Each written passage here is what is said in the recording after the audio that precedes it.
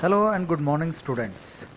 Today we are going to see the lesson 3.4, Sushruta, a peep into the past. A lesson Sushruta is a story of a teacher called Shalihotra and his disciple, that is called Sushruta, who were great veterinarian or animal doctor. It also discusses the importance and a history of veterinary medicine. So let us start to read the story, that is part 1, and as well I am going to explain it. Sushruta was indeed a bright student of veterinary medicine. Veterinary medicine means it's related to medical treatment of animal. His teacher Shalihotra once decided to test him. He asked Sushruta what all he would need to perform a surgery on a wonderful horse. Surgery means it's treating the damage part of any body.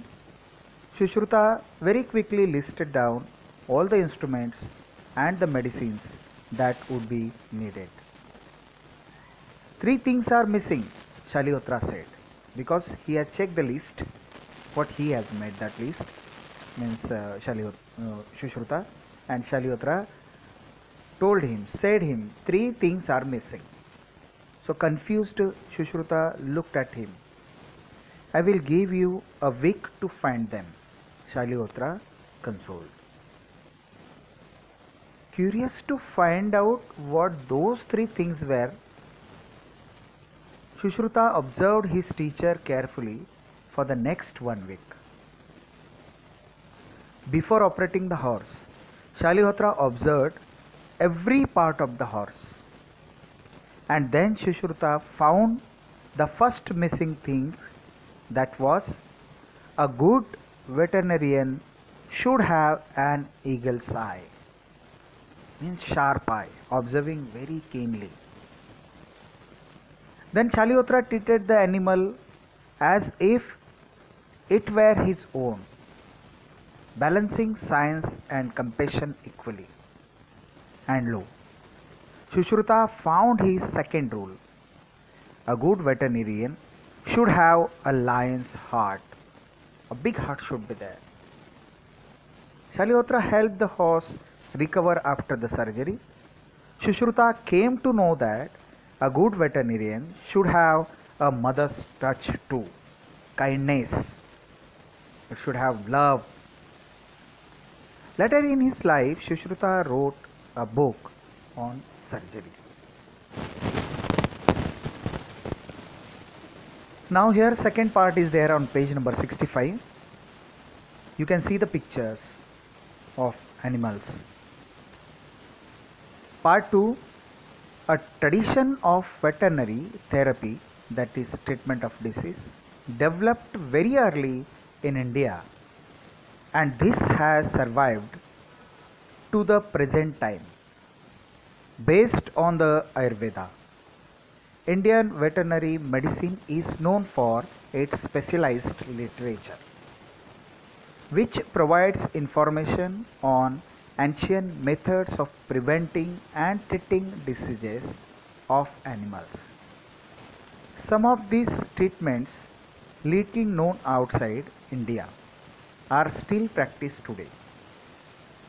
The oldest existing veterinary text from India is a treatise entitled Ashwa Ayurveda Siddhant, Complete Ayurvedic System for Horses, attributed to Shalihotra. Attributed means regarded to be the cause of, around 2350 BCE, the founder of veterinary medicine. Subsequently, or happening, various treatises on horses and diseases of horses were composed. Nakul or Nakulas, one of the 5 Pandavas, was a horse specialist himself. Among the best known work of animal literature is Ashwa Chikitsa or Therapeutics of Horses. Therapeutics means a branch of medicine with the treatment of disease, written by Nakul or Nakula. Sushruta, a disciple of Shalihotra, wrote on animal surgery. This made people aware of surgical methods, dressing of wounds, bandaging of fractures, etc. Later, during the vision of Chandragupta Maurya around 300 BC before Christ, veterinarians started accompanying armies to treat horses, elephants, as well as cattle. The great emperor Ashoka erected the first known veterinary hospital of the world.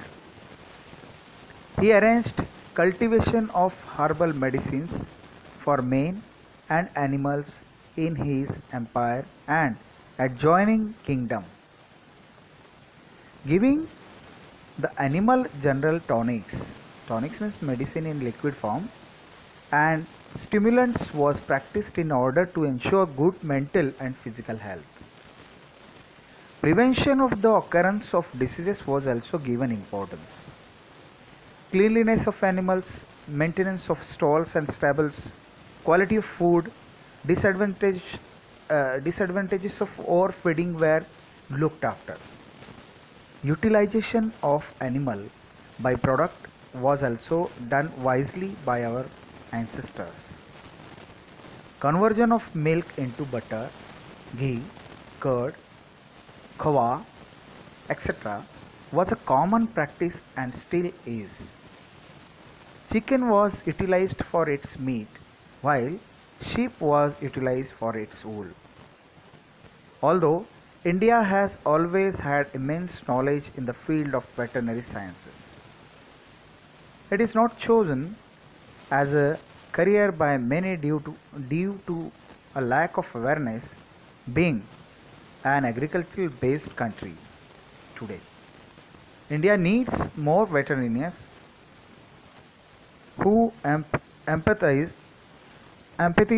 with animals and give their 100% to the profession.